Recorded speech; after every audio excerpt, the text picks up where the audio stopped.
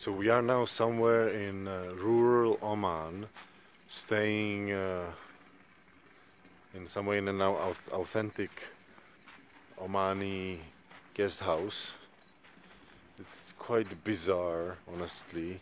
This is like, there's like a well in the middle of the courtyard, and then there's some playground where kids can play football.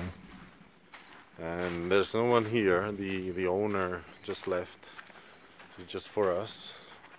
And honestly, it looks a bit suspicious, but we're gonna go for it because it's quite late in the evening and we don't really have much choice. We run out of money, so now we're gonna try paying with dollars. We'll see if that works out. Yeah, let's see. And this is our car.